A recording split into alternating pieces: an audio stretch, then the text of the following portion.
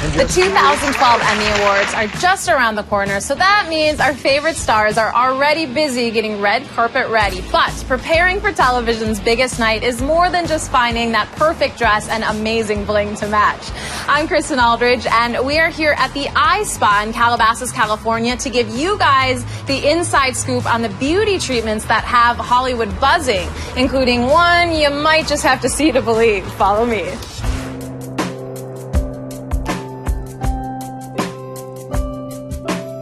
I'm here with Rochelle Puri, founder of the aispa. Now, you are known as the Hollywood image maker. How'd you get such a fabulous nickname? Because of a lot of years of experience, plus I have a lot of A-listed clientele. The Emmys are just around the corner, and I've been hearing a ton of buzz about something called bee venom. What exactly is that? It's started from Europe and New Zealand, and it's a poison of the bee. It gives you a collagen and plump your skin. It's very similar than like a Botox, because Botox is a poison too and it's paralyzed the muscle. Different between Botox and bee venom. It's a temporary. Botox is stay about 3-4 months, and this I would probably, I would say, about 4 weeks.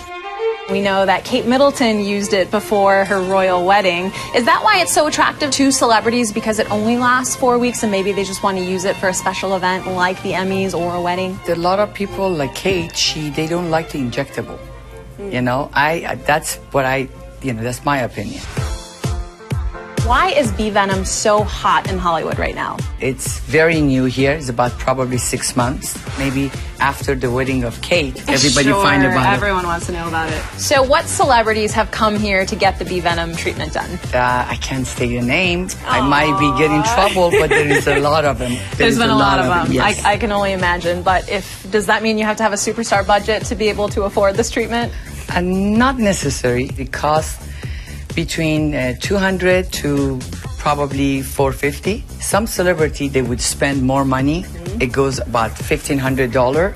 They get it, the natural bee venom from Santa Barbara, from their stomach, and we use that as a mask. That's amazing. Yeah, and that's very expensive. It's about $1,500. Okay.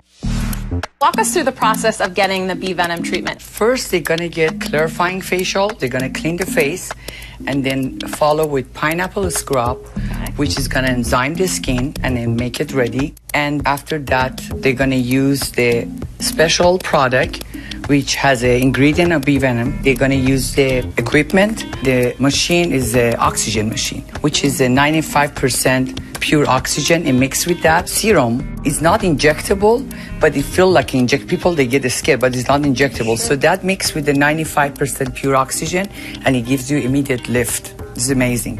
And then follow with the mask.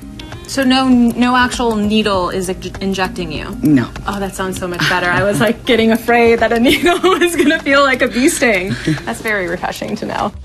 So what other extreme beauty treatments are stars getting to prepare for the Emmys? One of the favorite of the celebrity treatment is a fruit facial. Peach, it has a natural collagen.